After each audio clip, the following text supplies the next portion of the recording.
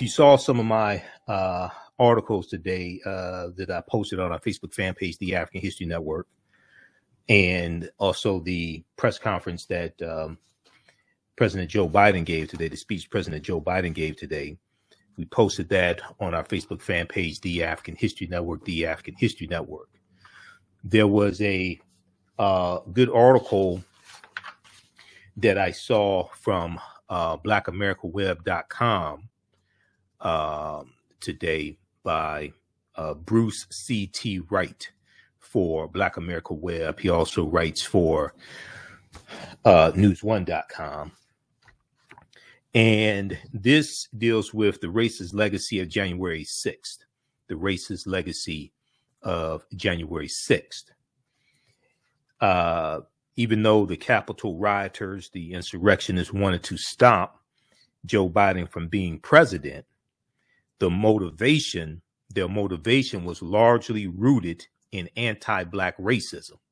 Their motivation was largely rooted in anti-Black racism.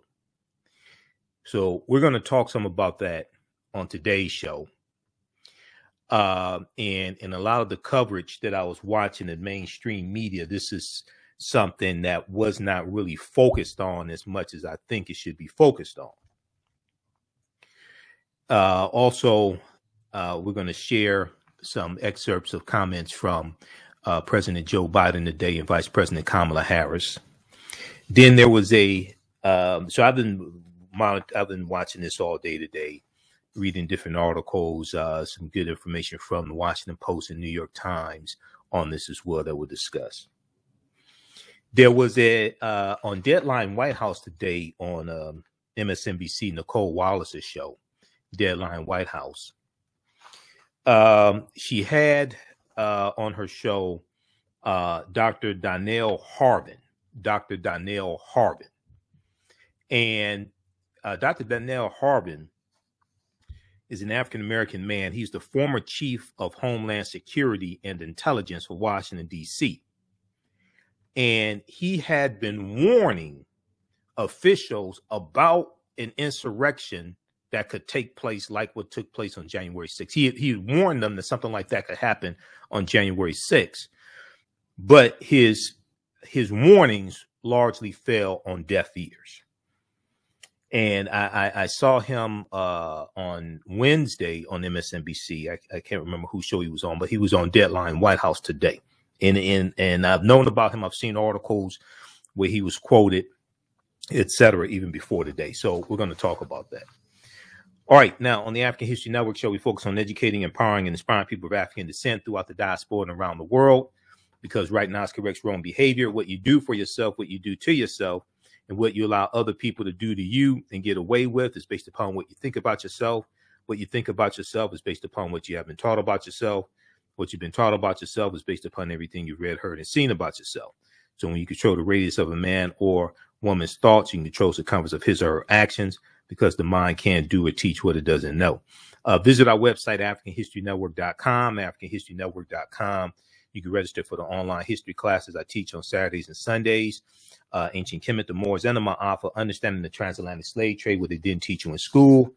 And from the Civil War to the Civil Rights Movement and Black Power, 1865 to 1968. Now, also, toward the end of today's show, there's a story from November 17th, 2021. And I hadn't been able to talk about this. It kept slipping my mind.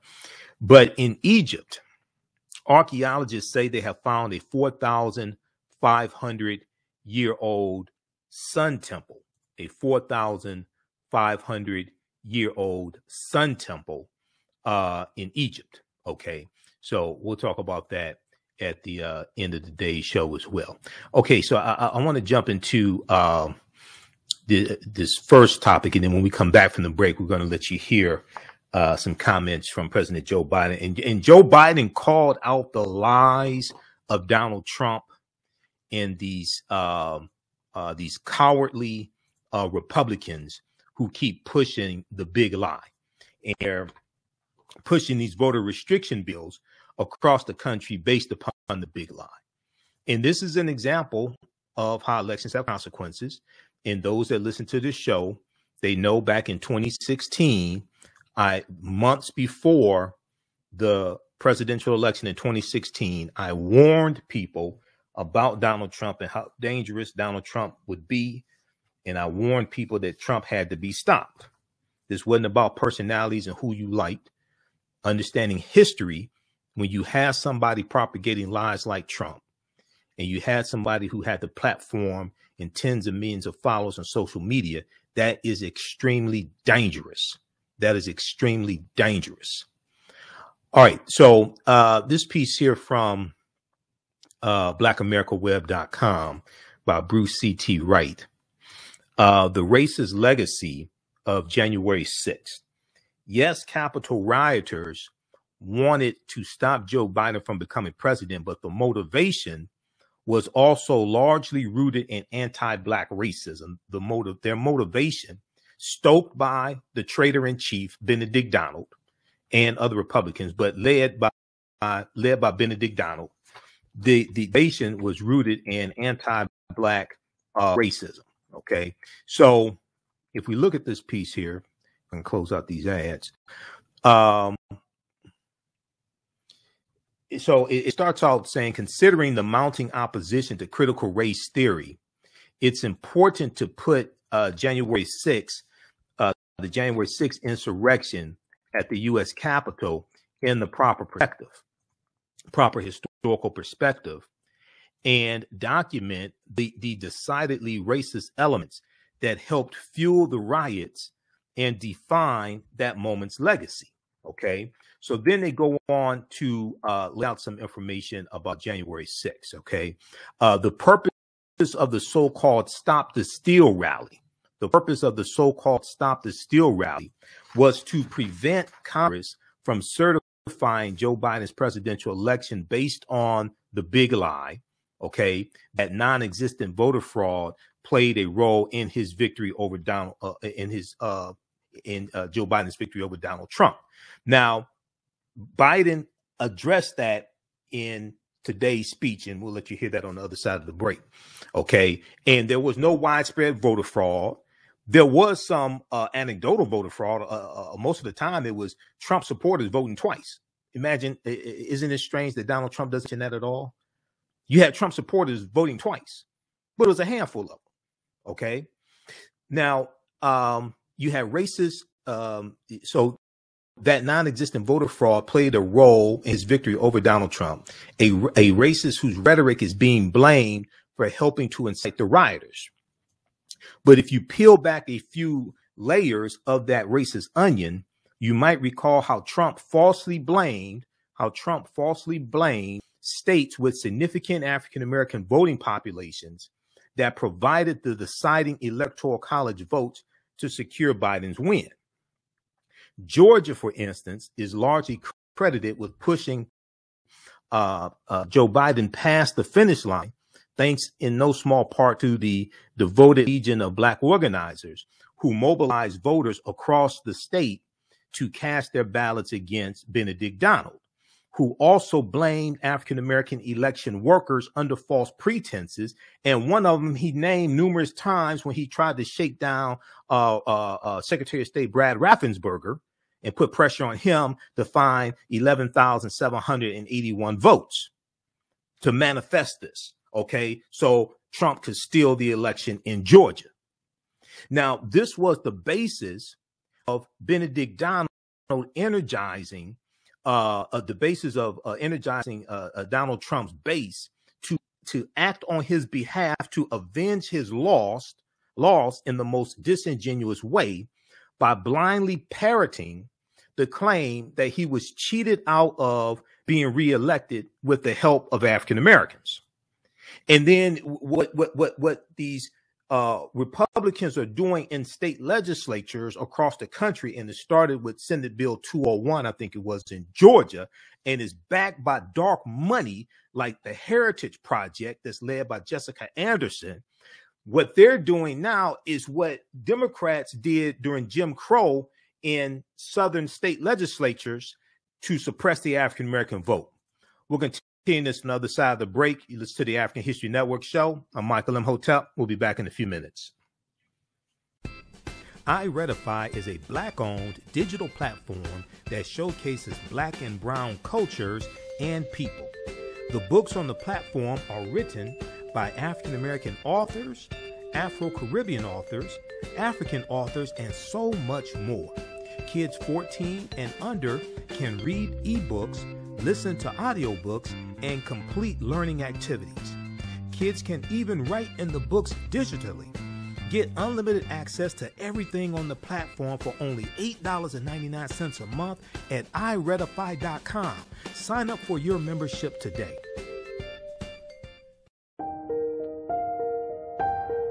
What does self-care mean to you?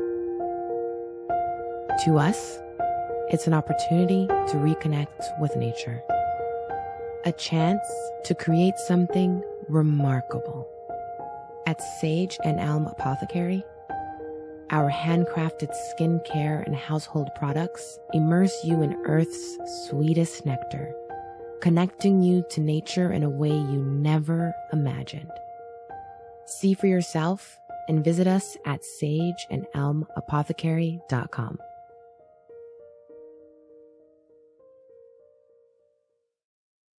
Mental health and well-being have long been a taboo subject in the so-called African American community. So I enlisted the help of mental health experts, thought leaders, and activists to help kill the ghost of Willie Lynch and heal from post-traumatic slave syndrome. We experience trauma a lot of times on a subconscious level. So sometimes something happens to us and we know that it's traumatizing, but we don't really recognize the extent of the trauma. Ancient Kemet, the Moors, and the Ma'afa, understanding the transatlantic slave trade, what they didn't teach you in school. It's a 10-week online course I teach. We deal with thousands of years of history and what leads up to the transatlantic slave trade taking place. Class is regularly $130, on sale $60 right now. We have a bundle pack where you can register for both classes for only $70. It's regularly $260. That's for a very limited time only. 910, the Superstation, Detroit's only African-American talk radio. Welcome back to the African History Network show right here. Welcome back to the African History Network show right here on 910 AM, the Superstation, the Future Radio. I'm your host, Brother Michael Imhotep. It is Thursday, January 6, 2021, and we are live. Be sure to visit our website, AfricanHistoryNetwork.com, AfricanHistoryNetwork.com. You can register for the online courses that I teach on Saturdays and Sundays dealing with history. On Sundays is Ancient Kemet, the Moors, and the Ma'afa, understanding the transatlantic slave trade, what they didn't teach you in school. And then we do that Sundays, 12 noon to 2 p.m. Eastern Standard Time. We do it thousands of years of history and what leads up to the transatlantic slave trade taking place. So next class is Sunday, January 9th. And then Saturdays, we do from the Civil War to the Civil Rights Movement and Black Power, 1865 to 1968. So a lot of these things dealing with the Civil War, Reconstruction, we deal with in this class. We do the sessions live. All the sessions are archived and recorded. You can go back and watch it anytime. We also have a bundle pack. We can register for both classes for only $70. They're normally $260 for both classes. Okay. So that's at AfricanHistoryNetwork.com right on the homepage. All right. I want to go back to our lead story. This is dealing with the commemoration of the January 6th insurrection. And there's a good article today from BlackAmericaWeb.com called The Racist Legacy of January 6th. The Racist Legacy of January 6th. We're going to go back to that. And then in a minute here, Kevin, we're going to go to President Joe Biden, an excerpt from his speech today as well. Now, something else that I read a little, I read Washington Post, New York Times every day. I monitor about 35 different news sources daily. There was a article that came out today, and it dealt with how corporations donated millions of dollars to lawmakers who voted to overturn election results. Now, I'm going to be on Roland Martin Unfiltered again tomorrow on Friday. I'm a panelist every Friday, usually on Roland Martin Unfiltered. We haven't been on the past couple of Fridays because of the holidays. If you watch me on Roland Martin Unfiltered, if you watch this show, I've been saying that we have to hold not just Joe Biden accountable, but the other entities. We have to hold these corporations accountable who put out statements, who signed on to a letter back in July 14th, July of 2021, saying that they supported the John Lewis Voting Rights Act. But now all of a sudden they have laryngitis and amnesia, okay? And with these bills being passed, 19 voter restriction bills, 19 states have passed 33, it's about 33 voter restriction bills. These corporations have been silent, okay? So this piece right here, see, all this is connected. All this is connected together. And as I said, as I warned people in 2016, leading up to the 2016 presidential election, this is not about one person. This is about an ideology. And a lot of this is tied to the fear of the browning of America. A lot of this is tied to the fear of the browning of America. The change is a fear of the change in the culture of this country.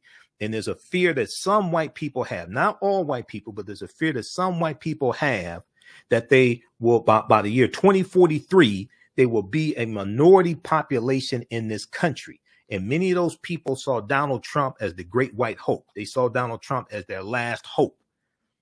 Okay.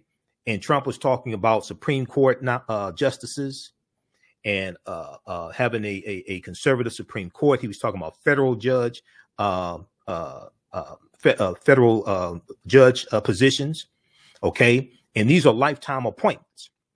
Now, this article came out today from the New York Times, and the New York Times has some really, really good reporting on January 6th, okay, in different aspects of it. Corporations donated millions to lawmakers who voted to overturn election results. 1 year after the Capitol riot, many businesses resumed corporate donations to lawmakers who voted against certifying the 2020 election. Now, there's 147 of these traitors Republicans in the House of Representatives that voted not to certify the presidential election. Okay. And what they're doing, and these are people who are trying to invalidate the African-American vote. Now, many of these corporations who are financing these people, okay, these traitors, they get many of these corporations we spend money with. There has to be an ultimatum put to them. This cannot be an issue of Republicans buy Coca-Cola also. Republicans buy Nike also. Republicans ship through Amazon also, whatever the corporation. This can't be a both sides issue. It's very simple. Either you tell these people to stop passing these voter restriction bills and stop trying to invalidate the votes of African Americans and suppress the votes of African Americans, Latinos, college students, white women, things like this. Either you tell them to stop or you're going to withdraw economic support from them. If you do not withdraw economic support from these people who are voting against our own interests, then we are going to withdraw economic support from you, period. There's not a both sides here. There's good people on both sides. No, we cannot continue to finance our own dehumanization. And this is what I've been saying on Roland Martin Unfiltered, because when I love and respect everybody who's out marching and protesting, but the people who marching and protesting are not talking about largely putting economic pressure on these corporations. And so they're marching and protesting in the spirit of Dr. King and John Lewis and things like this, and the Voting Rights Act, all this stuff. Now, a couple of things. We're going to get back to January 6th. All this is connected. The John Lewis Voting Rights Act is connected to this. When you go look at the Voting Rights Act of 1965, the last time the Voting Rights Act was renewed in the U.S. Senate was 2006. You know what the vote was in 2006 to renew the Voting Rights Act? 98-0. The vote in the U.S. Senate was 98-0. It got overwhelming support by both Democrats and Republicans. It was not a partisan issue. It's a partisan issue because of this traitor, Benedict Donald, who's propagating the big lie. So all this stuff is connected. Okay. So if we look at this here, and let me go back to,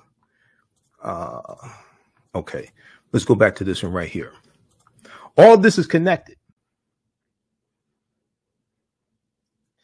At its annual summit on the state of American business last January 2020, officials from the U.S. Chamber of Commerce expressed disgust at the siege on the U.S. Capitol that had unfolded days earlier and declared that lawmakers who discredited the 2020 election would no longer receive the organization's financial backing.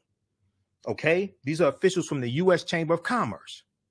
Okay, quote, Neil Bradley, Executive Vice President and Chief Policy Officer for the U.S. Chamber of Commerce, said, quote, there are some members who by their actions will have forfeited the support of the U.S. Chamber of Commerce, period, full stop. Okay. Now, he said this, this is what he said back in January 2020. Less than 2 months later, the nation's biggest lobbying group reversed course. Quote, we do not believe it is appropriate to judge members of Congress solely based on their votes on the electoral certification. Ashley Rich Stevenson, the chamber's senior political strategist, wrote in the memo. Oh, really? Wait a second. They're not trying to invalidate the races that Republicans won. Republicans in the House of Representatives picked up House seats. They're not trying to invalidate votes in those elections. They're only trying to go after the presidential election that they lost. So, yeah, we do not believe it is appropriate to judge Congress solely based on their votes on electoral certification. I think it is, because when you listen to their argument, number one, they're not providing any evidence. Two, there were 61 court cases. All these challenges, Rudy Giuliani and all these attorneys, all these Republican attorneys, all those cases basically were thrown out except for one. One they won in Philadelphia, in Pennsylvania, and that dealt with how close poll workers could be to poll watchers, how close poll watchers could be to poll workers. All those other cases were thrown out because they weren't providing evidence of widespread voter fraud. So when you got 147 traders in the House of Representatives, Republicans, who vote not to certify the election, and many of them won their House races, okay, and they're not claiming fraud in the House races they won, and Joe Biden and Trump were on the same ballot in the race that they won? No, get out of here with that nonsense. In the years since the riot at the Capitol, the attempted insurrection at the Capitol, because it wasn't just a spontaneous riot. No, this was planned. Now, there were some people who got caught up in it, but no, this was planned. This was well detailed and organized. And this is what the January 6th committee is exposing. In the years since the riot at the insurrection at the Capitol, many corporate giants and trade groups have moved from making stern statements about the sanctity of democracy to reopening the financial spigot for lawmakers who undermine the election. They try to overthrow the government. These are traitors. They're financing traitors who try to overthrow the government. This is what it is. Now, you can dress it up however you want to say it, okay? But this is basically what it is. Millions of dollars in donations continue to flow to watchdog groups derived as the Sedition Caucus, highlighting how quickly political realities shift in Washington. So these are corporations that have to be held accountable. We'll deal with this on the other side of the break, and we'll talk about the racist legacy of January 6th as well. We'll let you hear from President Joe Biden and Vice President Kamala Harris on the other side of the break. Listen to the African History Network show. I'm Michael Imhotep. We'll be back in a few minutes. What does self-care mean to you? To us, it's an opportunity to reconnect with nature. A chance to create something remarkable. At Sage and Elm Apothecary, Our handcrafted skincare and household products immerse you in Earth's sweetest nectar, connecting you to nature in a way you never imagined. See for yourself and visit us at sageandelmapothecary.com. Come and travel with me to a time long ago and place far away. You will experience high adventure and excitement. You are fighting alongside an ancient army in fierce battle. Feel the exhilaration of struggle and final conquest. My name is Menenkere, and I am both a prince and a priest in one of the most advanced civilizations humans have ever produced. I want you to ride with me in my chariot as I slay the barbarians who have come to invade my land. I invite you to sit at the conference table with the great Pharaoh Taharka and his ministers as they plan intrigue and use subterfuge to outmaneuver and defeat the enemy. Come back with me to the land of your ancestors, to the beautiful land of Kemet. So open the pages of this book and begin the adventure.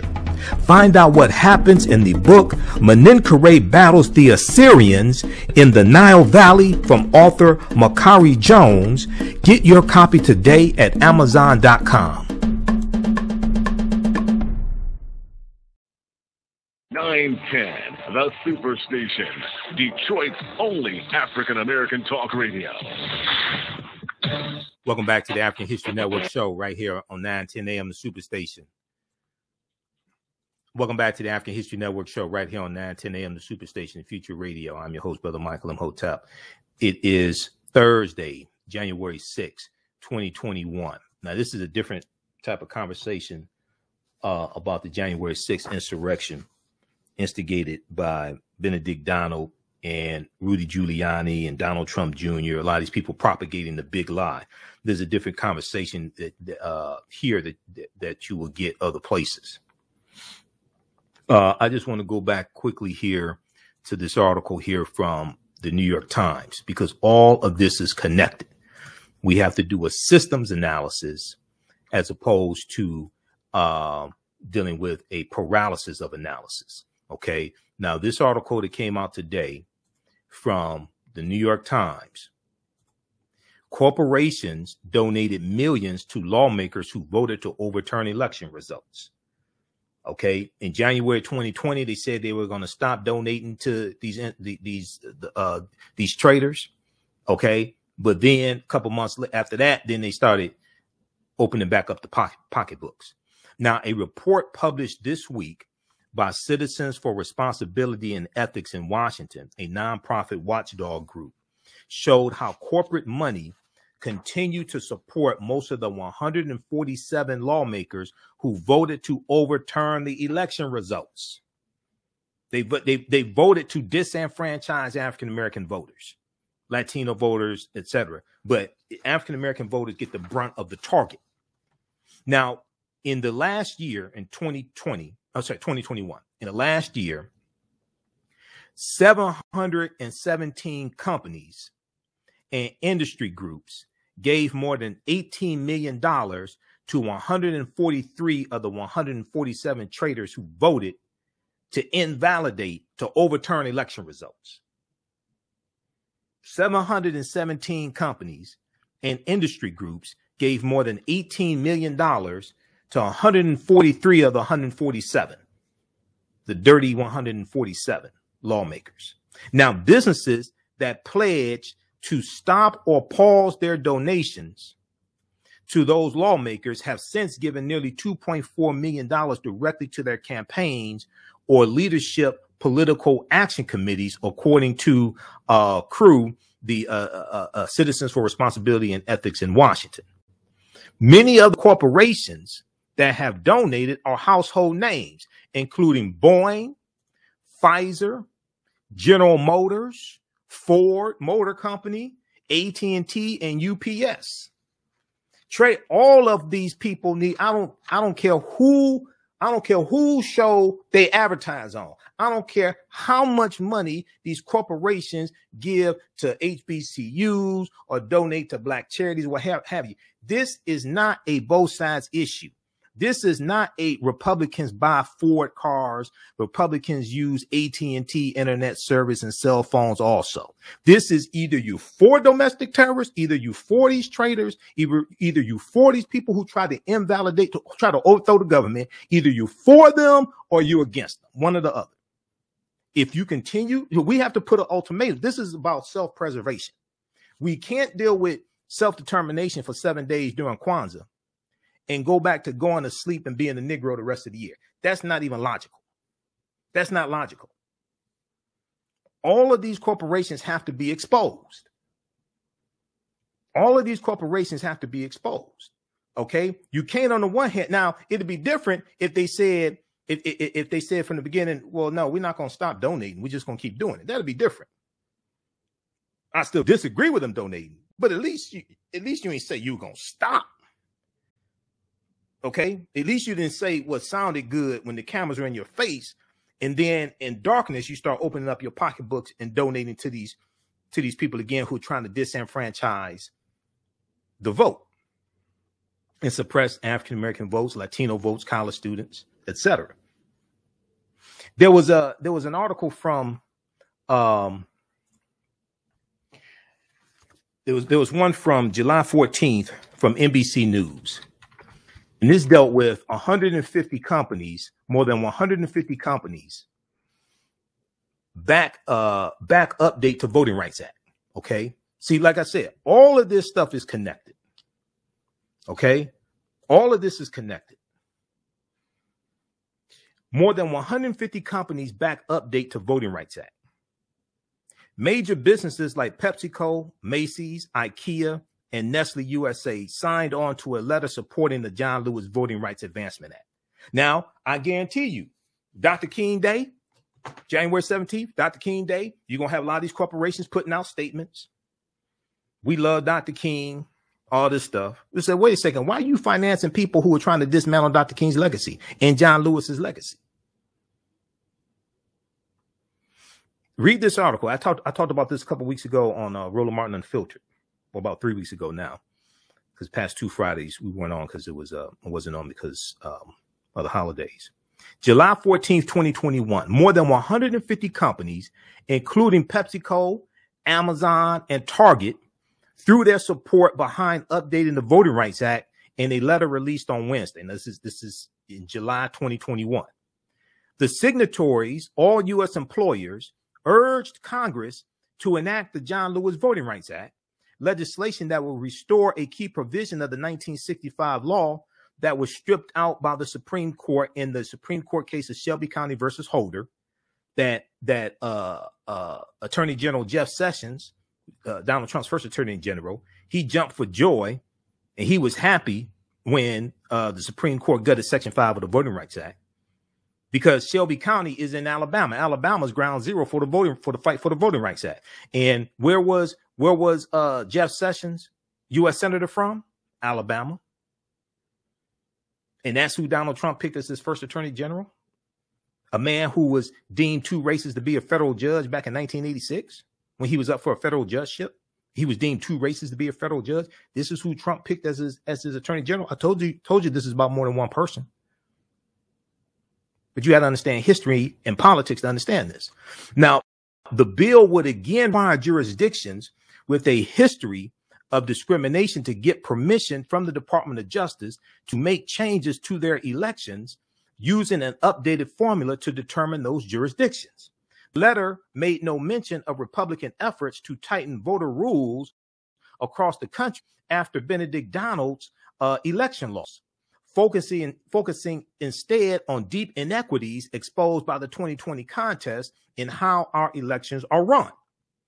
Quote, despite decades of progress, impediments to exercising the right to vote persist in many states, especially for communities of color. We need federal protections to safeguard this fundamental right for all Americans, the letter obtained by NBC News said. Well, in the Zillow, Microsoft, Pepsi, Google, Hershey's, Cisco, not Cisco with Drew Hill, Cisco, the software company, Cisco, not that Cisco, okay? Not the thong song Cisco, okay? Best Buy, Amazon, Apple, all of them, Starbucks, All of them signed on to this. It sounded real good. Okay, but y'all have laryngitis and amnesia now. How did that happen? Read the rest of this article here, because we run out of time. I don't have time to get through all this. But all of this is connected. This is all connected to January 6th. Because the reason why you definitely need the Freedom to Vote Act and John Lewis Voting Rights Act is because of the voter restriction bills, over 400 being pushed by Republicans, financed by dark money groups like Heritage Action, that are being pushed through Republican-dominated state legislatures based on the big lie. The big lie was used to orchestrate and engineer and incite the January 6th insurrection. This is all connected. So let's go back to the first story we went to, and we're going to talk about this some more on our Sunday show. Sunday we had 2 hours, and I'm working on so much in trying to take care of the responsibilities of the African History Network and things like this. But we'll deal with this some more on our Sunday show when we have 2 hours. Okay, so back to this excellent article from Bruce C.T. Wright for BlackAmericaWeb.com. That's African American owned and operated. The racist legacy of January 6th. With that seed planted, the seed of the big lie, and targeting African Americans, targeting African American organizers like Stacey Abrams, voting rights organizers, things like this, and then African American election workers as well, targeting them under false pretenses. This was the basis of energizing Trump's base, who are largely uneducated and ignorant. A lot of them, many of them never read the U.S. Constitution, don't understand it, any of this stuff. Okay, some of them know better, but some of them are just dumb and just easy to manipulate. Sit up, watch Fox News all day and listen to the My Pillow guy, things like this. By blindly parroting the claim that Trump was cheated out of being reelected with the help of African Americans.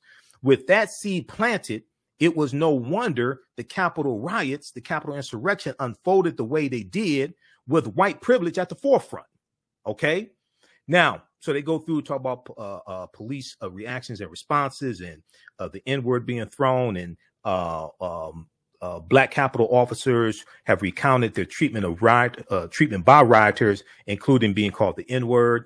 Then they go through and to talk about, okay, the privilege of white supremacy, all of that. And there's another part in here.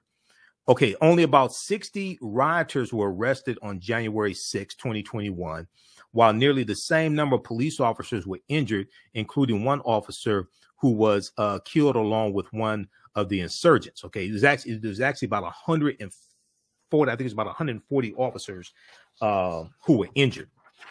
For comparison, on June 1st, 2020, in Washington, D.C., nearly 6,000 law enforcement officers ranging from ICE to DEA, including National Guard helicopters, were mobilized to descend on the area for a Black Lives Matter protest. Over 300 people were arrested that night. They never even got close to the Capitol or the White House. All right. So then it talks about anti-Black hate groups who were involved in the Capitol riots, the Proud Boys, the Oath Keepers, the 3%ers, things like this. We'll continue this on the other side of the break. We'll let you hear from President Joe Biden and Vice President Kamala Harris. You listen to the African History Network show. I'm Michael M. Hotep. We'll be back in a few minutes. Mental health and well-being have long been a taboo subject in the so-called African American community. So I enlisted the help of mental health experts, thought leaders, and activists to help kill the ghost of Willie Lynch and heal from post-traumatic slave syndrome.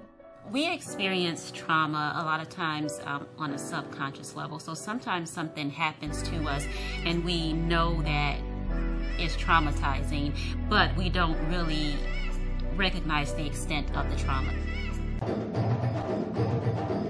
Soul in Motion, celebrating 38 years in the arts. This energetic ensemble of dancers and drummers was started by percussionist Michael Friend and is led by choreographer Associate Director Pam Lassiter. Based in the Washington, D.C. area, Soul in Motion is now accepting bookings for Black History Month, Juneteenth, and summer festivals in 2022. Soul in Motion is also available for more intimate events like naming ceremonies and weddings. To find out more or to book your date, call 240-452-1349 or send an email to info@soulinmotion.org.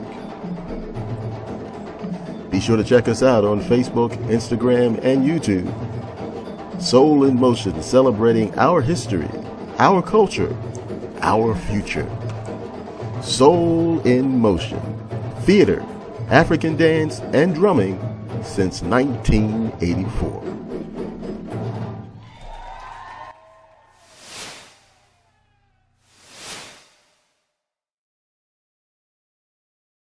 The Superstation, Detroit's only African-American talk radio. Welcome back to the African History Network show right here on 910 AM, the Superstation, Future Radio. I'm your host, Brother Michael Imhotep. It is Thursday, January 6, 2022. Okay, we'll talk about this some more on our show on Sunday. Sundays, we're on 9 p.m. to 11 p.m. Eastern Standard Time. We're on for 2 hours. But go back and read this article also. This is from blackamericaweb.com, the racist legacy of January 6th. Okay. Yes, Capitol rioters wanted to stop Joe Biden from being president, but the motivation was also largely rooted in anti-Black racism. Now, this midterm election, all these elections have consequences. Politics is the legal distribution of scarce wealth, power, and resources, and the writing of laws, statutes, ordinances, amendments, and treaties, their adoption, interpretation, and enforcement. Elections are never about one person. We have to be smarter than this and understand this is about self-preservation. And you have a concerted effort to take us back to 1890. What happened in 1890? 1890 was when you had the Mississippi State Convention, where they rewrote the Mississippi State Constitution and legalized poll taxes and literacy tests to suppress African-American voters who were the majority of voters in Mississippi at the time in 1890. And they were actually the majority of the population in Mississippi also. In 1890, you have a concerted effort to violate the U.S. Constitution, violate norms, okay, operate based upon the big lie, operate based upon these conspiracy theories, and take us back to 1890.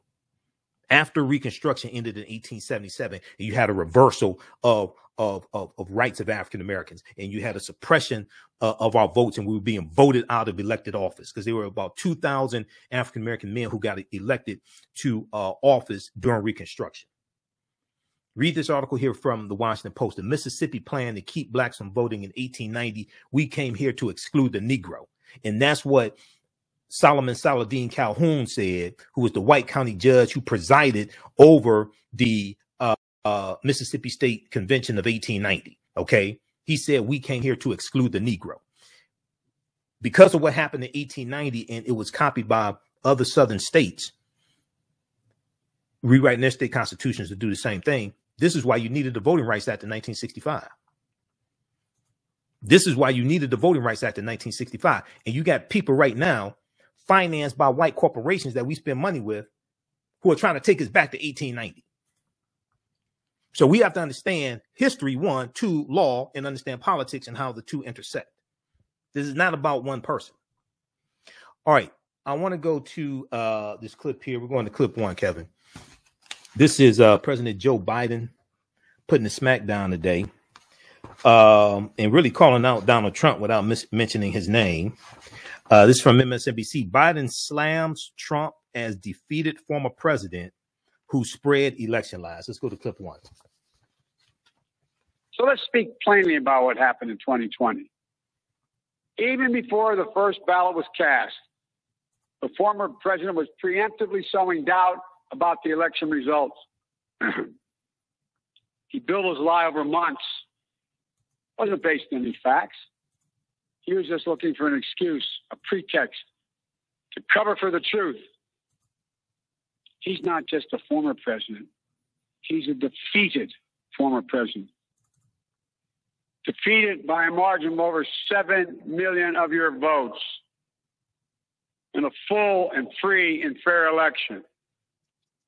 There is simply zero proof the election results are inaccurate. In fact, in every venue where evidence had to be produced, an oath to tell the truth had to be taken, the former president failed to make his case. Think about this. Former president and his supporters have never been able to explain how they accept as accurate the other election results that took place on November 3rd. The elections for governor, United States Senate, House of Representatives. Elections which they closed the gap in the House.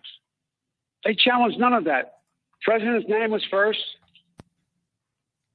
Then we went down the line. Governors, senators, House Representatives. Somehow those results are accurate on the same ballot. Mm-hmm. But the presidential race was flawed. And on the same ballot, the same day, cast by the same voters. The only difference, the former president didn't lose those races.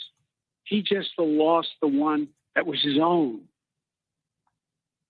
Finally, the third big lie being told by a former president and his supporters is that the mob who sought to impose their will through violence are the nation's true patriots.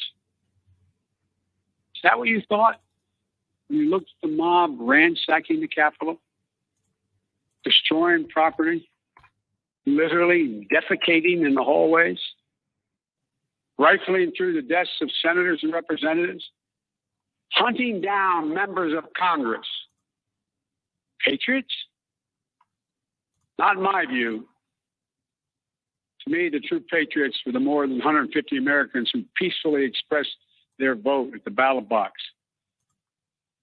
The election workers who protected the integrity of the vote. And the heroes who defended this Capitol. You can't love your country only when you win. You can't obey the law only when it's convenient. You can't be patriotic when you embrace and enable lies. Those who stormed this Capitol, and those who instigated and incited, and those who called on them to do so, held a dagger at the throat of America, at American democracy. They didn't come here out of patriotism or principle. They came here in rage, not in service of America, but rather in service of one man. Those who incited the mob, the real plotters who were desperate to deny the certification of this election, defy the will of the voters. But their plot was foiled. Congressmen, Democrats, Republicans stayed. Senators, representatives, staff, they finished their work the Constitution demanded. They honored their oath to defend the Constitution against all enemies, foreign and domestic. Look, folks, now it's up to all of us, to we the people, to stand for the rule of law, to preserve the flame of democracy, to keep the promise of America alive. All right. So that was a clip of Joe Biden's speech today. Those watching on Facebook and YouTube, keep watching. We're going to keep going on for a few more minutes. We're going to let you hear from Vice President Kamala Harris from today as well. This other information. Well, we'll squeeze in this piece here dealing with the sundial found in Egypt.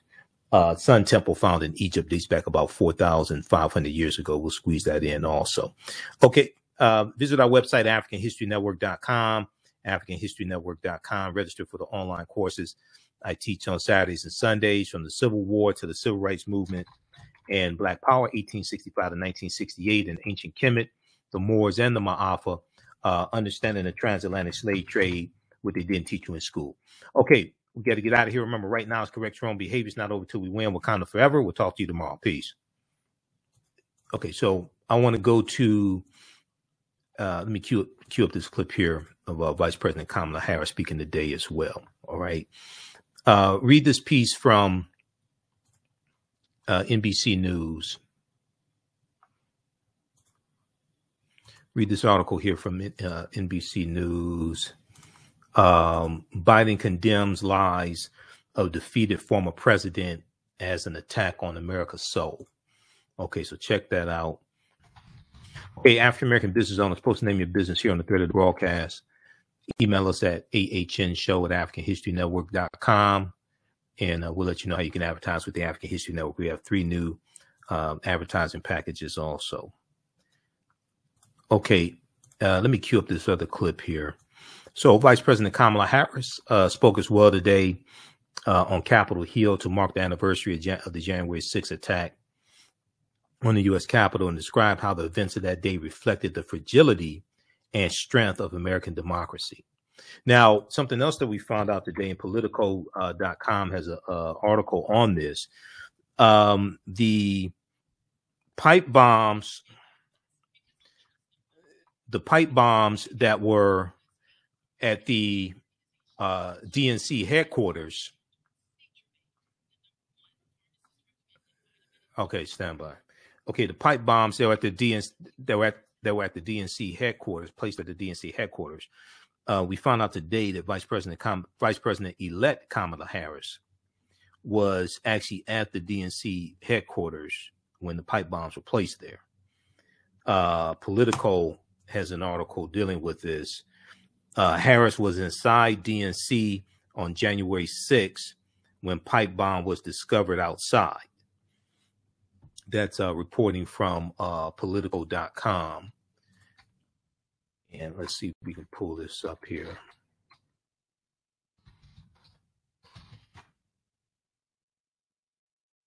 All right, and let me go to this clip here of Vice President Kamala Harris speaking. When I meet with young people, they often ask about the state of our democracy, about January 6th. And what I tell them is January 6th reflects the dual nature of democracy, its fragility and its strength. You see, the strength of democracy is the rule of law. The strength of democracy is the principle that everyone should be treated equally, that elections should be free and fair, that corruption should be given no quarter. The strength of democracy is that it empowers the people. And the fragility of democracy is this, that if we are not vigilant, if we do not defend it, democracy simply will not stand. It will falter and fail. The violent assault that took place here, the very fact how close we came to an election overturned, that reflects the fragility of democracy. Yet, the resolve I saw in our elected leaders when I returned to the Senate chamber that night, their resolve not to yield, but to certify the election, their loyalty not to party or person, to the Constitution of the United States, that reflects its strength. And so, of course, does the heroism of the Capitol Police, the DC Metropolitan Police Department, the National Guard, and other law enforcement officers who answered the call that day, including those who later succumbed to wounds, both visible and invisible. Our thoughts are with all of the families who have lost a loved one. You know, I wonder, how will January 6th come to be remembered in the years ahead? Will it be remembered as a moment that accelerated the unraveling of the oldest, greatest, democracy in the world. Or a moment when we decided to secure and strengthen our democracy for generations to come. The American spirit is being tested. The answer to whether we will meet that test resides where it always has resided in our country, with you, people. Okay, so that was from, that's an excerpt from the speech today. That's from MSNBC. Harris, January 6th, showed the fragility and strength of our democracy. You can watch that on MSNBC's website. Okay. Let me all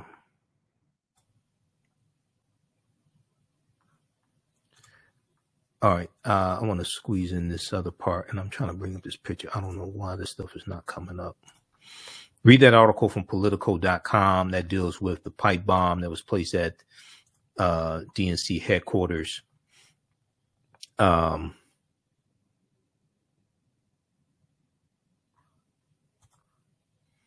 deals with the pipe bomb placed at DNC headquarters. That's an article from Politico.com from today. So we just found out that information today that Vice President-elect Kamala Harris was inside the DNC headquarters on January 6th when pipe bomb was discovered. Let me pull this back up here.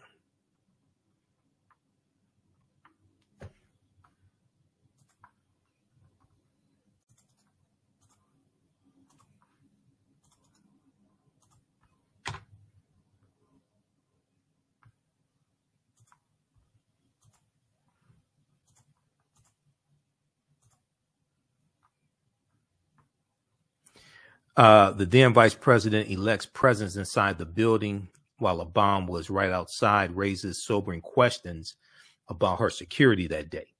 Now, this article is from January 6, 2022. Then Vice President Kamala Harris was inside the Democratic National Committee headquarters on January 6, 2021, when a pipe bomb was discovered outside the building, according to four people familiar with her movements that day. Capitol Police began investigating the pipe bomb at 1:07 p.m., according to an official Capitol Police timeline of events obtained by Politico.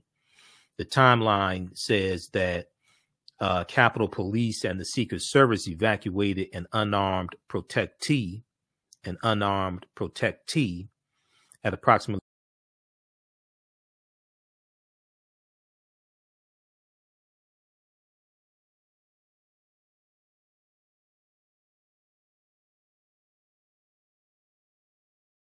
Vice President-elect Kamala Harris was the Secret Service protectee identified in the timeline, which has circulated on Capitol Hill. Now, Harris' presence inside the building while a bomb was right outside raises sobering questions about her security that day. It also raises the chilling prospect that the riots could have been far more destructive. The insurrection could have been far more destructive than they already were when the incoming vice president's life, directly endangered. Federal law enforcement officials have faced harsh criticism for failing to anticipate the chaotic scene around the Electoral College certification 1 year ago, despite receiving a host of warnings about possible chaos. All right, read the rest of this here from Politico.com. Harris was inside DNC on January 6th when pipe bomb was discovered outside. All right, now, what is this? Okay. Now, I want to go to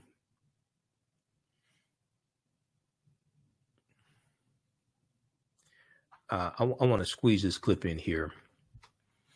This is from today on Deadline White House with Nicole Wallace.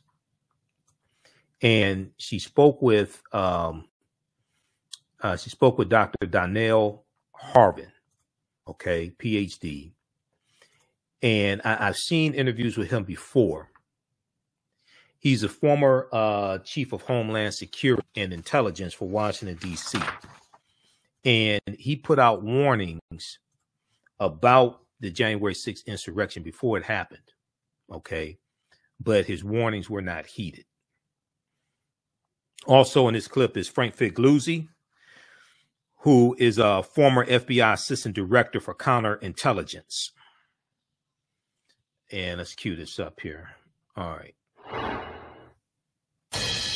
The only way we'll truly move forward from January 6th is by speaking truth to power. We cannot avoid it. The truth about what happened that day, about what led to the violence. What we must do instead is stare the truth, however ugly, in the face. The attack of January 6th didn't come out of the blue. As Majority Leader Chuck Schumer on the Senate floor today, part of that truth, obviously, is a massive intelligence and security failure in the weeks and days before. Today, a January 6th Select Committee aide tells NBC News its designated blue team is quietly examining thousands of documents and looking closely at what was missed or not assessed from the intelligence that was apparent before January 6th. Meanwhile, some current and former officials argue that the sheer volume of information, regardless of how dependable or specific, should have been enough. That includes Donnell Harvin, who warned federal agencies days before about what he saw coming. What he said on this program, you didn't need to be an intelligence agent to predict. Harvin tells NBC News today, quote, what there was a lot of not credible, not specific information that should have prompted a response, not necessarily knocking on someone's door or getting a subpoena, but it should have prompted a response at the federal level. Joining us now is Donnell Harvin, former chief of Homeland Security and Intelligence for Washington, D.C., and our friend Frank Figliuzzi, former assistant director for counterintelligence at the FBI, as well as an MSNBC national security analyst. Claire and Heilman are still around. Donnell, we've talked, I mean, your words about wanting to make sure the hospitals had enough blood on supply for a mass casualty event, to me, are the whole story of what one security official knew was possible. When you look at where we are 1 year later, do you feel like there would be more than just you who would know what was possible if an event like January 6th were in the planning stages again?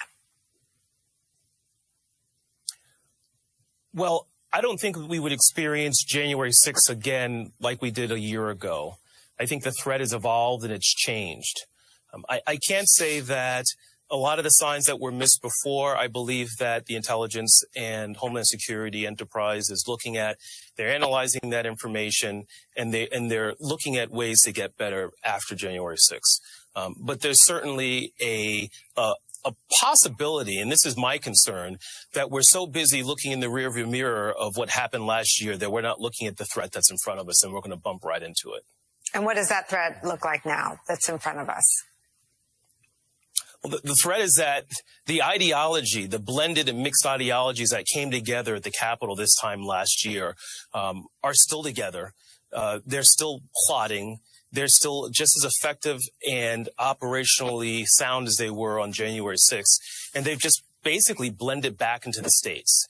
And so instead of waiting for the very last moment to affect an election, the analysis suggests that the battle is going to be back at the states. Now, consider the fact that if the federal government wasn't prepared for what happened on January 6th, what's the state and local authorities going to be prepared for? Yeah, I mean, Frank, we talk about this a lot in the context of the fraudits. We talk about it in the context of threats to school board members. We talk about it in the context of ongoing efforts to strip election officials of authority and replace them with folks who see the world the way the twice impeached ex-president sees them.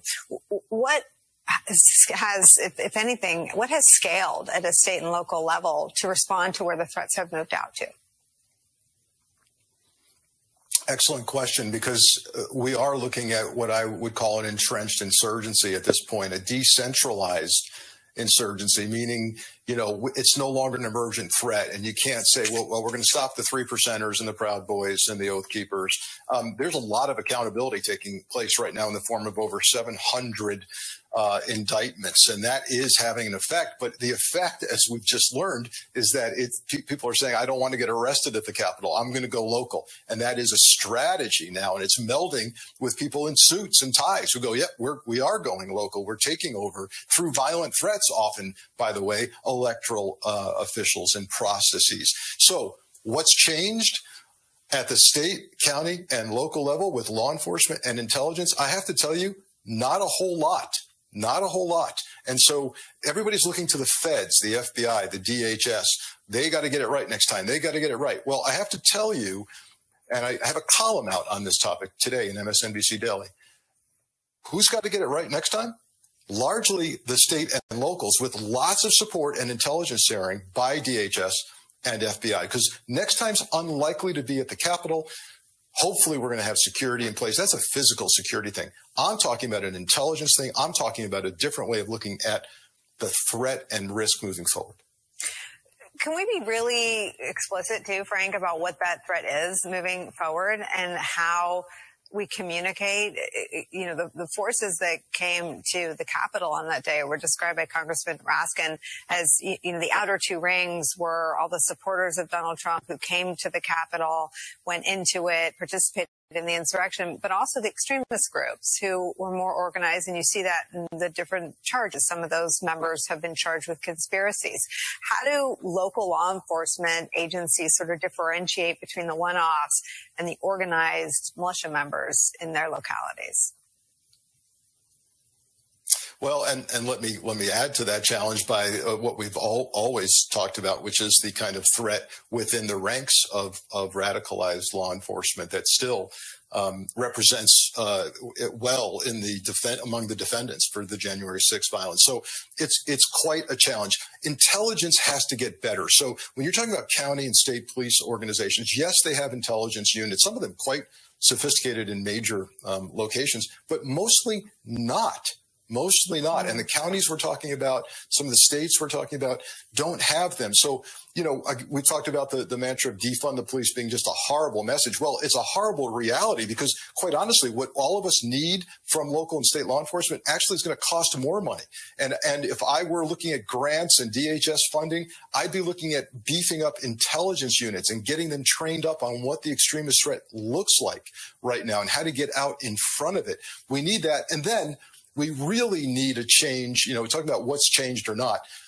Look, people ask me constantly, the FBI going to get better at this? Well, what's changed? Where's the law? Where's the AG guidelines, the DOJ guidelines that govern how the FBI conducts domestic terror operations? There's no change there. It's a change of mindset. Oh, something's terrible happened. We're going to get better. We're going to share intel with locals now. We're going to get out in front of threats on social media. That's a mindset change. It's not a legal change. It's not a technique change. And until that happens, I remain not very confident that we've got the tools necessary. All right. That was from Deadline White House today. That was Dr. Donnell Harvin, PhD. And that was Frank Figliuzzi. Frank Figliuzzi is a former FBI assistant director. Hold on just a second here.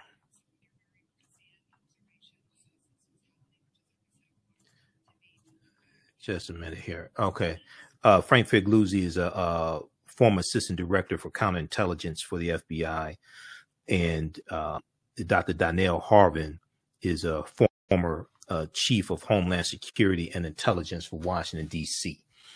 And I have seen previous interviews that Dr. Donnell Harvin has done, and he was sounding the alarm about what could happen on January 6th. And he was looking at threats that were, even though they were not specific threats, they would cause alarm and cause you to be on guard. Okay, this piece here, he's interviewed in this piece here from NBC News.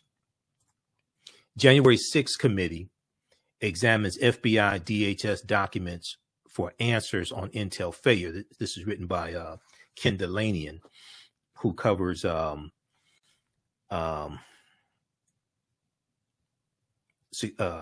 intelligence and counterintelligence, things like this for NBC and MSNBC. What there was a lot of not credible, not specific information that should have prompted a response, not necessarily knocking on someone's door or getting a subpoena, but it should have prompted a response at the federal level. Okay. Now, this was the warning from Dr. Donnell Harvin. Okay. And I just want to pull this article up because I read this piece before from NBC News. Let's see, January 6th committee.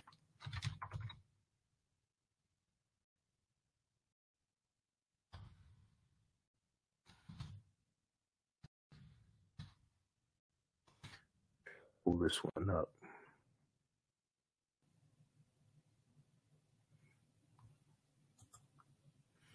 This is the same documents or answers until failure. Is this the one from Ken Delaney? Okay. Yeah, this is okay, yeah. This piece came out today. This is the one that came out today.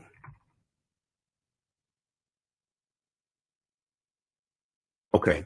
And it starts out, so if we look at this article very quickly here, he covers national security. Ken Delanian covers national security for NBC News and MSNBC. January 6th committee examines FBI, DHS, Department of Homeland Security documents for answers on intel failure. The blue team is quietly examining thousands of internal documents that shed new light on what officials did and did not know before the Capitol riot. So this is from January 6, 2022. Two things were clear to Dr. Donnell Harvin, the Homeland Security and Intelligence Chief for Washington, D.C. in the weeks before January 6, 2021. One was that a large number of people, including extremists with histories of violence, had vowed on social media to take weapons to his city to protest the ceremonial congressional certification of Joe Biden's electoral victory. And the other thing that Dr. Donnell Harvin knew was what was that federal agencies, the FBI and the Department of Homeland Security, did not seem very concerned about it. The FBI and the Department of Homeland Security did not seem very concerned about it.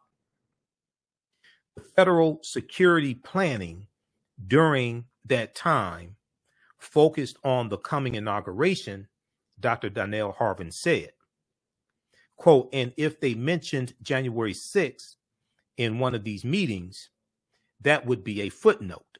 If they mentioned January 6th in one of these meetings, that would be a footnote. The House Select Committee to investigate the January 6th attack on the U.S. Capitol has twice interviewed Dr. Donnell Harvin as part of its effort to get to the bottom of the biggest domestic security failure since 9/11. On the anniversary of the riot/insurrection, committee aides said they are moving closer to unlocking a mystery. How did the agencies tasked with stopping terrorist violence let the heart of the U.S. government be overrun by a domestic terrorist mob of thugs and insurrectionists, etc.? Dr. Donnell Harvin said, quote, You didn't need to be an intelligence analyst to understand what was coming. You did not need to be an intelligence analyst to understand what was coming.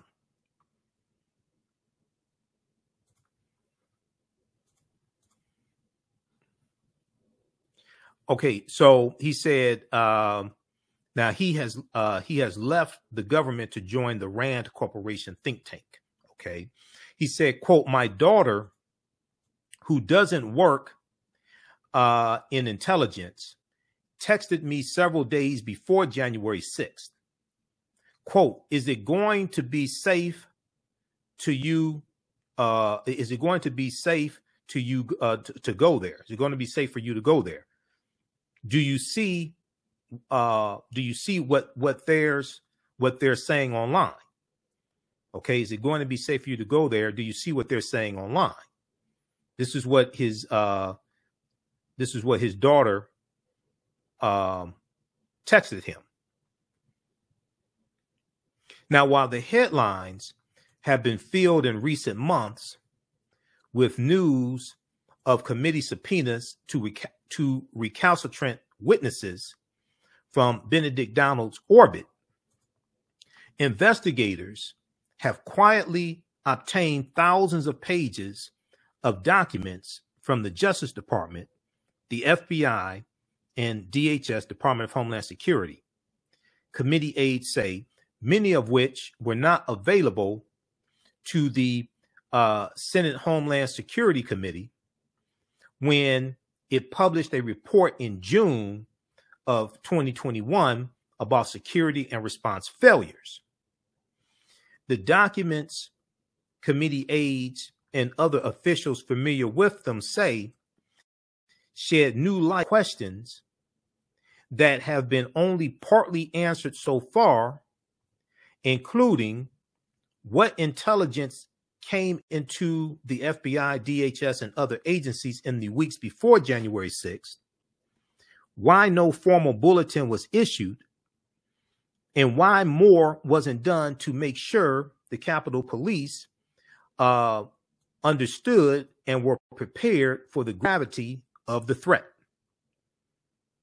Okay, so inside the January 6th committee, which has been doing, they've interviewed over 300 people. They have 35 pages of documents to go over.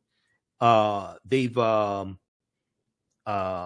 issued a number of subpoenas as well. So the January 6th committee is ramping up and really exposing how intricate this plan was.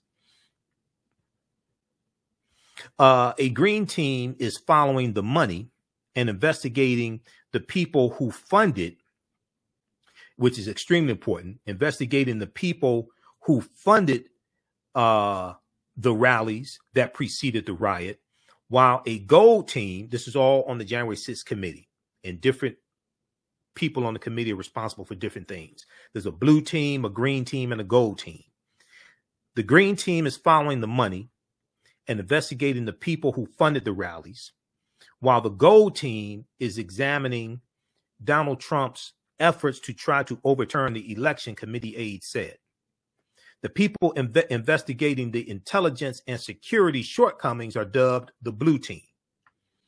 And you're going to start seeing public hearings very soon from the January 6th committee. Now, one of the reasons why Republicans want to take back control of the House of Representatives is to shut down this January 6th committee, because many of these Republicans are going to be implicated in all this stuff that comes out. Some of them already have been. And they want to shut this down before they get exposed. See, there's a lot of Republicans in the House, some in the Senate, but especially in the House, that were involved in orchestrating this. And they were involved in inciting the insurrection. They want to shut down the investigation before they get exposed. Okay, so read that article also from NBC News. Okay, I want to go very quickly here to this article here. We'll take a quick commercial break, and we'll be back in just a second here. African-American business owners, post the name of your business here on the thread of the broadcast. How's everybody doing? We have new advertising packages, 3 new advertising packages with the African History Network. So we have low-cost ways for you to market your business. We take your 30-second, 60-second commercial, put into the rebroadcast of these shows on our social media platforms, including our Facebook fan page where we have 1 million followers. We also upload your commercial to our fan page as well. People get a lot of traction from that. We also have a package where we put that information into our Facebook stories, because the posts we do in our Facebook stories on our fan page gets thousands of views. And then we're on 10 different audio podcast platforms: Facebook Podcasts, iTunes, iHeartRadio, FM Player, TuneIn. And we put your commercial in some of these packages. We put your commercial into the audio podcast of the broadcast as well. Okay, so email us at ahnshow@africanhistorynetwork.com, ahnshow@africanhistorynetwork.com, and we'll let you know how you can advertise with the African History Network. So we have the current promotion is buy 1 month, get 2 months free. It's going on for a very, very limited time because we have limited ad space.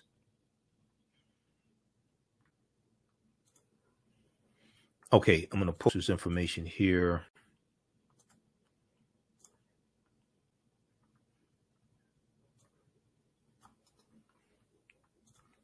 Okay, yep. So email me and I'll get right back with you and we can get you up and running. Okay, this article here, and I saw this back November 17th, and I've been so busy I haven't had a chance to get to this. And some of these articles I want to talk about and going back through, looking at them and printing them up as well. And I put them in a file folder to make sure that I get a chance to discuss these. So if you have taken the online course I teach on Sundays, Ancient Kemet, the Moors, and the Ma'afa, Understanding the Transatlantic Slave Trade, what they didn't teach you in school, you know I deal with how these archaeological discoveries come out every other week out of Africa. And this is one of them here. Let me close this out. Okay. This one right here from CNN. Archaeologists say they've found a lost 4,500-year-old sun temple. A lost 4,500-year-old sun temple in Egypt. Okay, this is from November 17th, 2021. Now, archaeologists have uncovered what they believe to be one of Egypt's lost sun temples, dating from the mid-25th century BCE, before the Common Era.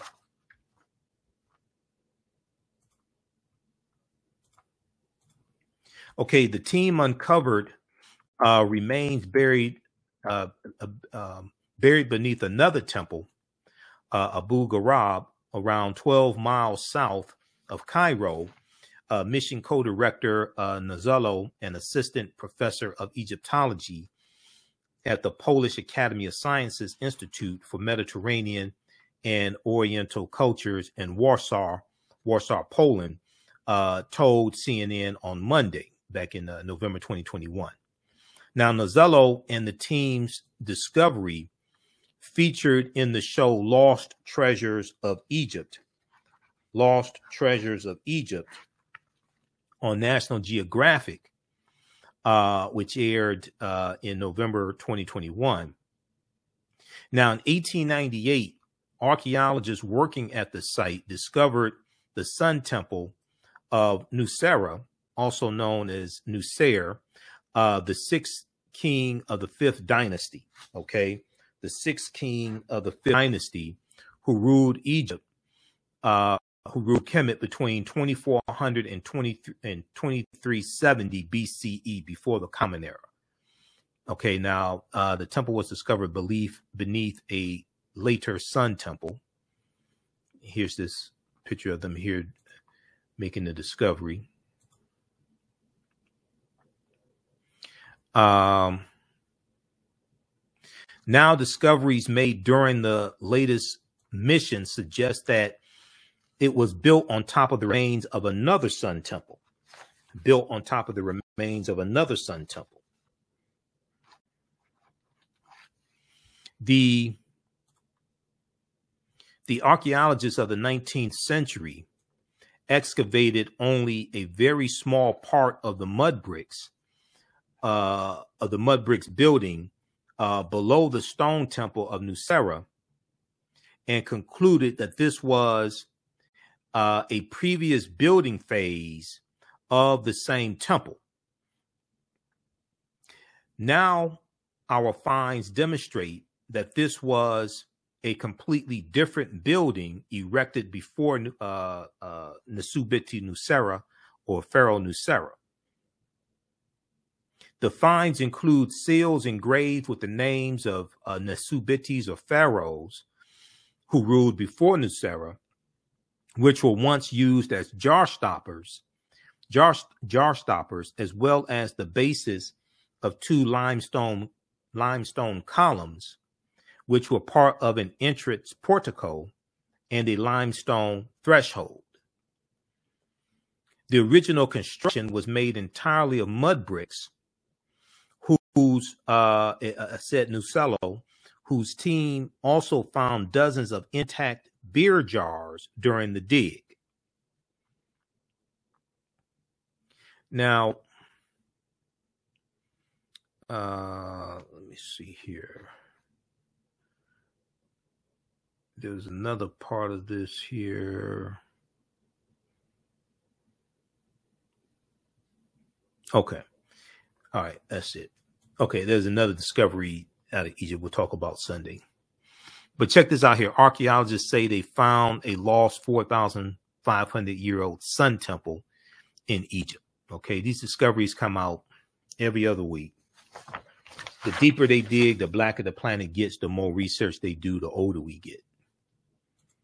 And these archaeological discoveries, like I've said before, and if you've been in my online class, we talk about this. These discoveries are not hidden. This is CNN. All you do is just Google this topic. All the news outlets have stories on this. It's not hidden. It's just not as prominent as like nonsense. Okay, that's projected. But all the news outlets have stories on this. Okay, visit our website, AfricanHistoryNetwork.com, AfricanHistoryNetwork.com. In addition to the online courses I teach on Saturdays and Sundays that you can register for right now, we also have my 15 DVD bundle pack, the Michael M. Hotep Black History Month bundle pack. You know, African American History Month is coming up. This bundle pack is good any time of the year. It's 15 of my lectures on sale for only $100. So in this bundle pack, very quickly here, you'll get 3 of my presentations dealing with the film Black Panther.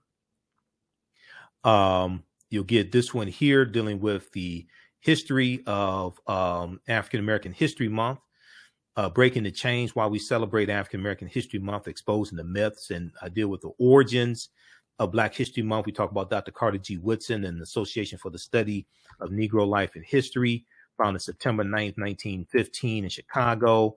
We deal with dispelling myths about our history, why the Black John Hanson was not president, and why the Emancipation Proclamation did not free the slaves, things like this. So this is a 3-hour presentation. This is one of the 15 presentations that you'll get in this bundle pack. Also, you'll get this almost 3-hour lecture I did dealing with the film Black Panther analysis, African culture, history, and Black Panther analysis, African culture, history, and Afrofuturism. And I deal with how the film Black Panther relates to African history, African culture, African language, African spiritual systems, things like this. Okay, the movie is a deep movie on multiple levels. I had to do a lot of research to be able to do my lectures dealing with the film Black Panther also. Okay, so that is that's one of the lectures that you get in the bundle pack as well. Then we have, in any of these you can order individually from our website, but it's a better value in the bundle pack. You also get this one here, Malcolm X 50 years later, why is he still relevant? So we deal some with Malcolm's impact on conscious hip hop. We deal with different aspects of Malcolm's life. So this is a really good presentation I did in Lansing, Michigan back in 2017. Then this one here, the distortion of the legacy of Dr. Martin Luther King Jr., the revolutionary will not be televised on the television.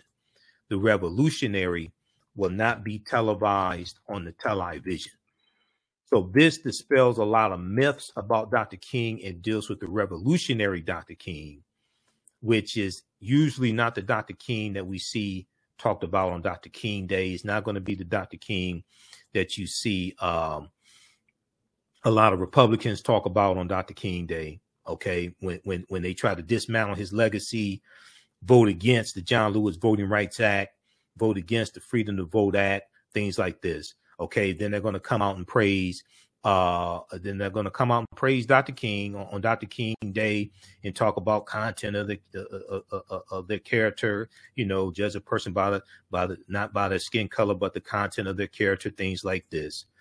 Take Dr. King totally out of context, because that was part of his speech that was originally called Normalcy Never Again.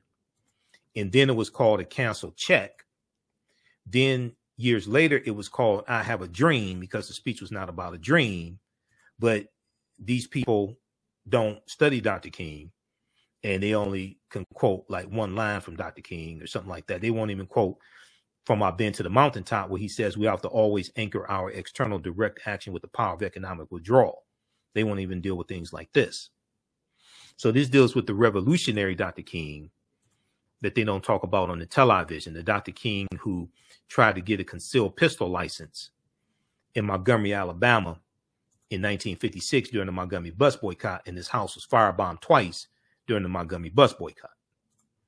Okay, so they don't want to deal with this. The Dr. King who eventually used the Deacons for Defense and Justice sometimes as his security, and they were armed with guns.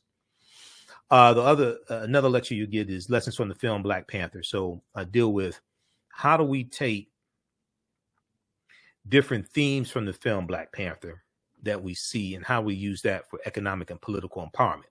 Lessons from the film Black Panther, economic guerrilla warfare, political self-defense, and how to Wakanda the vote. Economic guerrilla warfare, political self-defense, and how to Wakanda the vote. All right, so that's another one that you get. Let me see. I didn't have to close that out. All right. Then this one right here, the 3/5 Compromise of 1787 and the Electoral College, which is extremely, extremely important because, unfortunately, many of our people don't understand either one of them. And one of the first things we really need to do is read the U.S. Constitution and understand it. And go to loc.gov, Library of Congress website, and house.gov, and read the U.S. Constitution. Because if you read the U.S. Constitution, a lot of this other stuff will start falling into place. But this deals with Article 1, Section 2, Clause 3 of the U.S. Constitution, called the 3/5 Compromise, that a lot of people really don't understand. It did not say we were 3/5 of the human being. It said for the purpose of taxation and apportionment. It's saying 3/5 of the population of those in bondage would be counted. And that's to determine how many seats in the U.S. House of Representatives these slaveholding states are going to have. So I go through and really break this down and go through and break down how the Electoral College works and why the popular vote does matter. People say, oh, the popular vote doesn't matter. No, it does matter. You just don't understand how it matters. It's not the overall popular vote that matters. It's the popular vote per state that matters. Because how do you determine how do you win the electoral college votes associated with a state? You win the electoral college votes associated with a state by winning the popular votes in a state. And that's how you get the electoral college votes in the state. Okay. So when you look at the 2016 presidential election, I think it took place November 8th, Donald Trump became president-elect the morning of November 9th. Well, it's because he reached 270 electoral college votes. But the electoral college didn't vote until the first Monday following the second Wednesday in December, which fell, if I remember correctly, on December 19th. But he won the popular votes associated with the states, with each state, and that he exceeded 270 electoral college votes to become president-elect. It's the popular vote per state that matters, not the overall popular vote nationwide. It's the popular vote per state that matters. But many of our people don't know this or don't understand this. And they listen to people on social media who have no clue and they're not explaining this to them. Now, Republicans understand this. This is why Republicans engage in massive voter suppression campaigns in key battleground states, because they understand this. Many of our people don't understand this. So Trump won Michigan by 10,704 votes and won the 16 electoral college votes associated with Michigan. He won Michigan, Pennsylvania, and Wisconsin by 78,000 electoral college votes.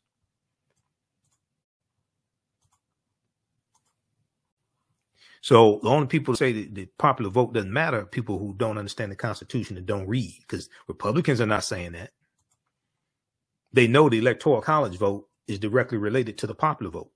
It's related to the popular vote per state, which is why Trump wanted to put a citizenship question on the 2020 census to weaken Democratic-leaning states that have a higher percentage of immigrants.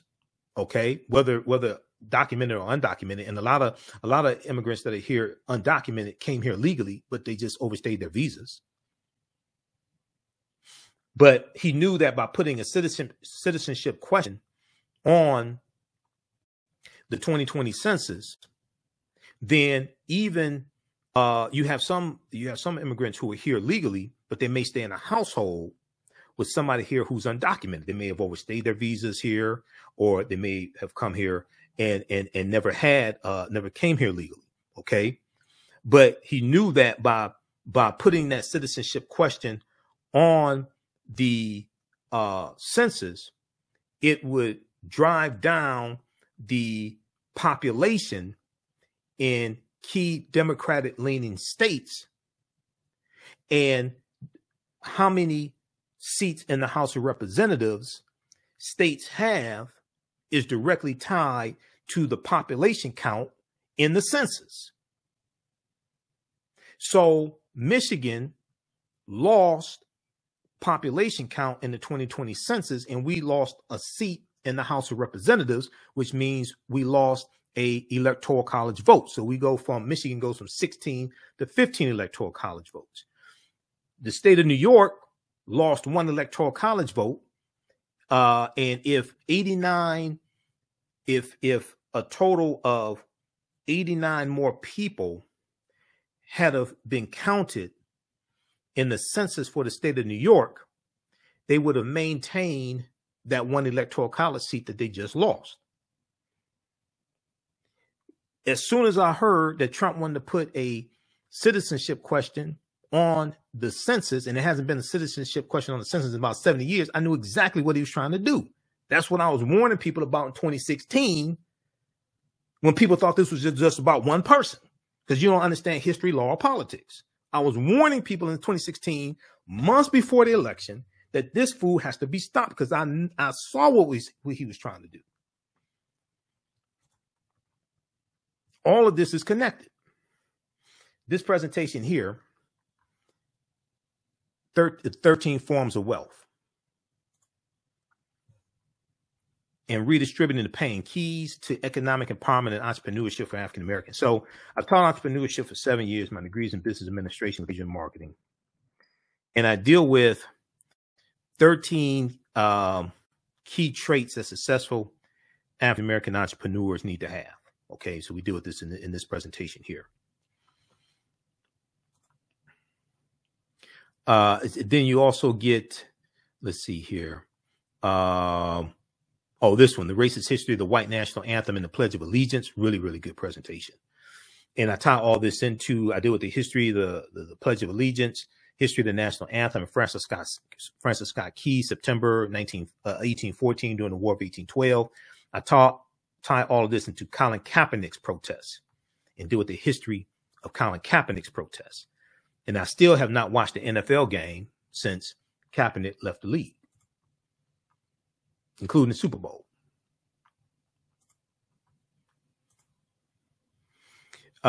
This is a double lecture I did with my friend, Dr. David Imhotep, who wrote the book, The First Americans Were Africans, Documented Evidence. We did this here in Detroit a few years ago. So he dealt with his research in The First Americans Were Africans, Documented Evidence. And I dealt with Great African Women in History, the Mothers of Civilization. This is a double lecture we did together. This is a 4-hour presentation, Redistributing the Pain, How African Americans Fought Back with Economic Boycotts. Redistributing the Pain, How African Americans Fought Back with Economic Boycotts. And this deals with documented examples of us using different types of economic withdrawal strategies to fight back against white supremacy and racism. Redistributing the pain.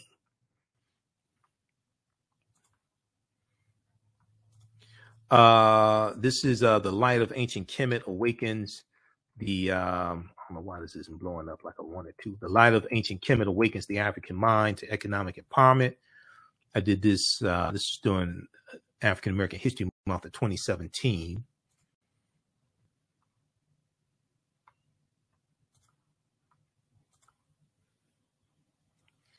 This one corrects a lot of misinformation about the Tuskegee experiment of untreated syphilis in the Negro male, which lasted about 40 years. It was supposed to last 6 to 9 months.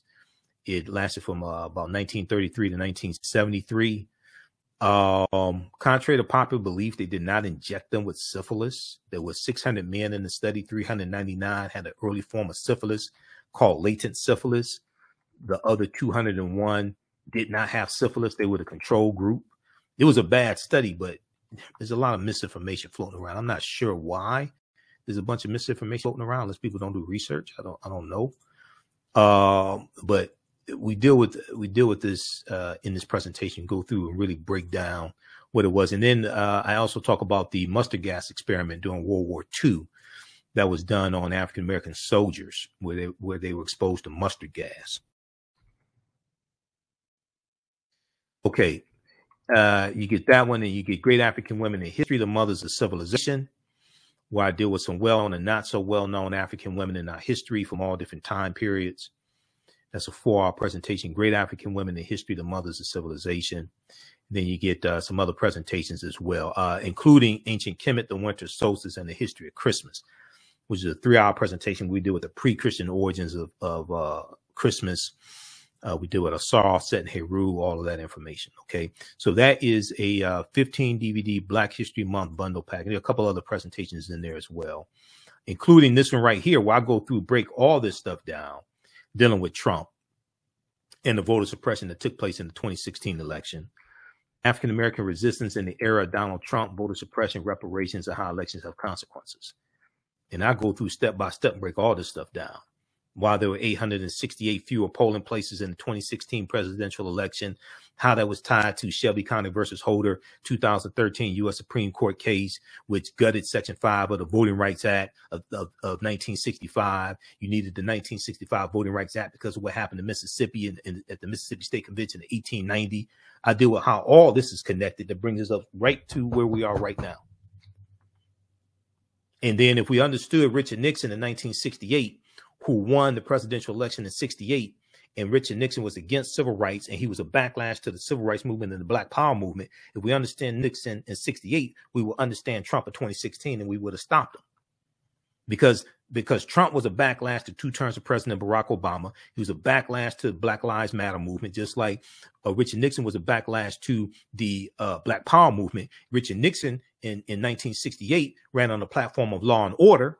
And lo and behold, Donald Trump in 2016, part of his platform was what? Law and order. So this is what happens when you don't understand history, law, or politics. So that's a 15 DVD bundle pack. It's right on the homepage of our website, AfricanHistoryNetwork.com. You can create, you can use these in study groups. You can use these in home schools. If you want me to do a presentation during African American History Month for your group or organization, email me. I just got a request to speak in. I'm speaking at a college out of state in for Dr. King Day on the 17th. So I got to get with them in the morning because I'll be flying out of town on the 16th. But when you scroll down past the information about the online classes that I teach, this right here, 15 DVD bundle pack, Black History Month bundle pack. And that's on sale right now, $100. If you want it in digital download format, let me know. Okay. Email me at ahnshow@africanhistorynetwork.com. But we have this information here at africanhistorynetwork.com. You can register for it now. I mean, you can order it right now. We have these shipping out this week. I'm going to post the information here again. Okay, so we appreciate the support. This helps us stay on the air, keep doing the research, stay on, keep broadcasting, because I do radio 5-6 days a week. I don't get paid to do radio. The station doesn't pay me to do radio. I do Roland Martin Unfiltered. I don't get paid to be, most of the stuff I do, I don't get paid to do none of this stuff. That's why I got to sell my lectures and classes and all this stuff. I don't get, most of the stuff I don't get paid to do. So we appreciate the support. Look, we got to get out of here. This has been almost 2 hours. I'll be on Roland Martin Unfiltered on Friday. So check that out, 6 p.m. Eastern Standard Time. We'll talk about it on my Sunday show. Remember, right now is correct strong behavior. It's not over till we win. Wakanda forever. And if you want to support the African History Network, also $ the AHN show through Cash App. $ the AHN show through Cash App, also through PayPal, paypal.me/the AHN show. Okay. And this is our official Cash App account here. Let me pull this up. Because when you go to it, it says Michael and shows my picture there. These other ones here are fake African History Network Cash App accounts. I don't know who set these up. It wasn't me.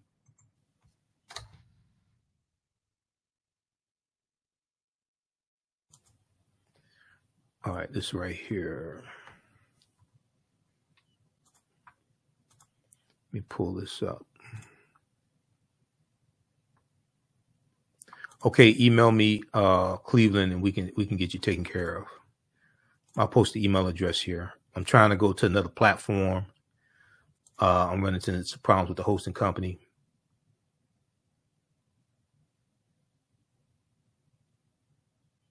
So this is our official Cash App account here, $ the AHN show through Cash App. Okay.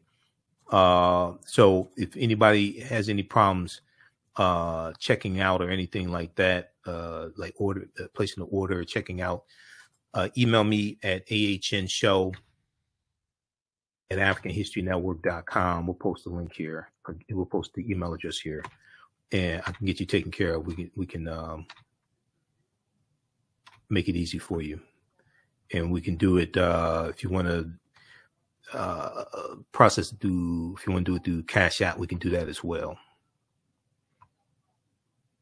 Just a second here. Where is that? Okay.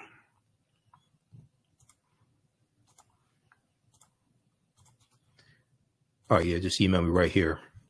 ahnshow@africanhistorynetwork.com. And we'll get you taken care of. Okay, we have to get out of here. Remember, the African History Network, we focus on educating, empowering, and inspiring people of African descent throughout the diaspora and around the world. Because right now it's correct wrong behavior. It's not over till we win. Wakanda forever. We'll talk to you next time. Peace.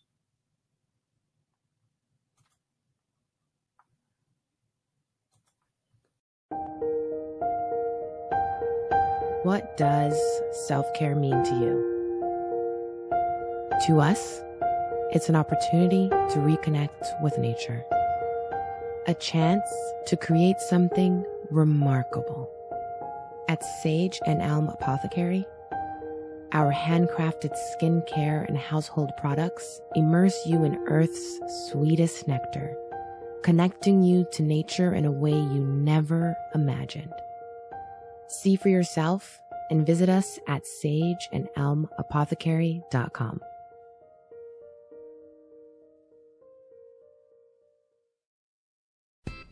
iRedify is a Black-owned digital platform that showcases Black and Brown cultures and people. The books on the platform are written by African American authors, Afro-Caribbean authors, African authors, and so much more. Kids 14 and under can read ebooks, listen to audiobooks, and complete learning activities. Kids can even write in the books digitally. Get unlimited access to everything on the platform for only $8.99 a month at iRedify.com. Sign up for your membership today. Soul in Motion, celebrating 38 years in the arts. This energetic ensemble of dancers and drummers was started by percussionist Michael Friend and is led by choreographer Associate Director Pam Lassiter. Based in the Washington, D.C. area, Soul in Motion is now accepting bookings for Black History Month, Juneteenth, and summer festivals in 2022. Soul in Motion is also available for more intimate events like naming ceremonies and weddings. To find out more or book your date, call 240-452-1349 or send an email to info@soulinmotion.org. Be sure to check us out on Facebook, Instagram, and YouTube. Soul in Motion, celebrating our history, our culture, our future. Soul in Motion. Theater, African dance, and drumming since 1984.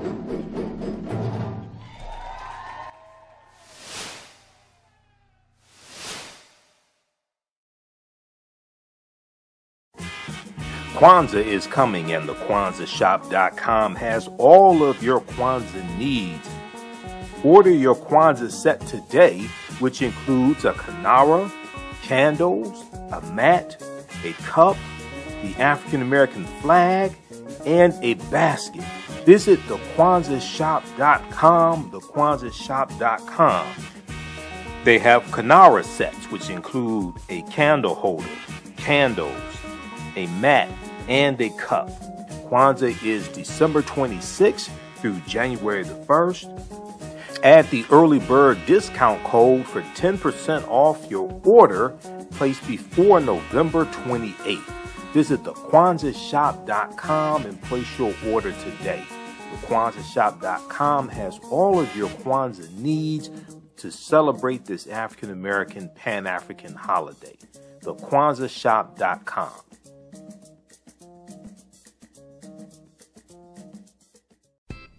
iRedify is a Black-owned digital platform that showcases Black and Brown cultures and people. The books on the platform are written by African American authors, Afro-Caribbean authors, African authors, and so much more. Kids 14 and under can read ebooks, listen to audiobooks, and complete learning activities. Kids can even write in the books digitally. Get unlimited access to everything on the platform for only $8.99 a month at iRedify.com. Sign up for your membership today. Come and travel with me to a time long ago and place far away. You will experience high adventure and excitement. You are fighting alongside an ancient army in fierce battle. Feel the exhilaration of struggle and final conquest. My name is Maninkere, and I am both a prince and a priest in one of the most advanced civilizations humans have ever produced. I want you to ride with me in my chariot as I slay the barbarians who have come to invade my land. I invite you to sit at the conference table with the great Pharaoh Taharka and his ministers as they plan intrigue and use subterfuge to outmaneuver and defeat the enemy. Come back with me to the land of your ancestors, to the beautiful land of Kemet. So open the pages of this book and begin the adventure. Find out what happens in the book Menenkhare Battles the Assyrians in the Nile Valley from author Makari Jones. Get your copy today at Amazon.com. Mental health and well-being have long been a taboo subject in the so-called African American community. So I enlisted the help of mental health experts, thought leaders, and activists to help kill the ghost of Willie Lynch and heal from post-traumatic slave syndrome. We experience trauma a lot of times on a subconscious level. So sometimes something happens to us and we know that it's traumatizing, but we don't really recognize the extent of the trauma. We are emotionally constipated and emotionally obese because, again, all the things that we experienced in childhood, we've suffocated and we stored in our body. It's a time to kill and it's a time to heal. We've been haunted by the ghost of Willie Lynch and his doctrine of self-refueling trauma for too long. It's time for Willie to die. Die, Willie. Stop Speed the Ghost LOXD Block. It's time to kill the ghost of Willie Lynch and get out the matrix. Check out my man Ron Life Speaks at diewillie.com. African Spirit Cards specialize in the design and printing of high-quality African-centered note cards and stationery. African Spirit Cards breathes and rejoices in the African and African-American experiences. They honor our African heritage and all that they do for you by proudly displaying the great motifs and ornamentations of the African world diaspora. They use African images, African proverbs, and many African languages to fully immerse their clients in the wisdom and history of and the connection to Africa. They understand the importance of having images around us that reflect who we are. These images also illustrate where we came from and what we desire to be. They are here to serve you. Follow them on Instagram at African Spirit Cards, that's African with a K. They have a wide selection. Check out their holiday selection at etsy.com/shop/African Spirit Cards. That's Etsy, ETSY. You can give them a call at 313-995-3579, 313-995-3579. You can email them at janeldesigns@africanspiritcards.com. That's JANAL designs@africanspiritcards.com and place your order today. Black on Purpose Television Network. Yes, Black on Purpose Television Network. All black, all positive, all the time. The largest black-owned streaming television network in the world. Bringing our people together worldwide. Controlling our messages, our story, our way. Black TV the way it should be. Black music, Black history, and more. 30+ channels, thousands of shows. Black on Purpose Television Network. Subscribe now. Hi, I'm Joel Wilson, President and CEO of JCW Computer Consulting LLC, a technology implementation firm with over 20 years of satisfying customers. We offer a full spectrum of industry top-tier branded services. We are an authorized partner or reseller for Lenovo, Zoom, T-Mobile, Microsoft 365 and Surface tablets, Google Workspace, Acer, Asus, Samsung, PCmatic security software, and many more. Our online store features laptops, Chromebooks, computers, printers, accessories, and software. Businesses, take advantage of our free 1-hour Zoom tech consultation and know we offer top nationwide high-speed internet service providers, voice over IP, and cellular phone services. Home users, don't miss our current in-stock Chromebook inventory. Please visit us at jcwcc.com or call 215-879-6701. Gain knowledge in minutes from insightful summaries of progressive and socially conscious books.